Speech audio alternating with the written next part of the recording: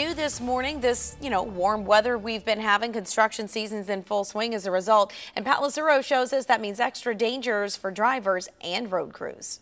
A plastic barrel is all that's keeping this car traffic away from these contractors, putting them in dangerous situations. A lady came from the center lane, hit the back of the truck. 4 guys were hurt. The car ran into the truck and then knocked the car into the piece of equipment that I was running at the time.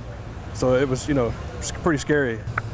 Hard hats like this one and these neon vests help contractors stay safe, but the rise of technology definitely doesn't help. Technology nowadays with the cars and all that kind of stuff, you're always seeing people with their phones in their hand. It seems to have gotten worse the last few years. And he's right. AAA says work zone crashes have increased an average of 18%, with 58 deaths the past 2 years. That comes as no surprise for those working on the field 8 hours a day. I mean, it's always in the back of your head. You always think about it. It comes along with the job. You just hope people are paying attention and to what they're doing. That's why Ohio's move over law was implemented. The Department of Transportation says on average 1 cop, 23 highway workers, and 5 tow truck operators are struck and killed by the side of the road every month. We're out there working and we got families to go home to, and we want to be safe as possible too and try to get the job done. Paula Suro, 9 on your side.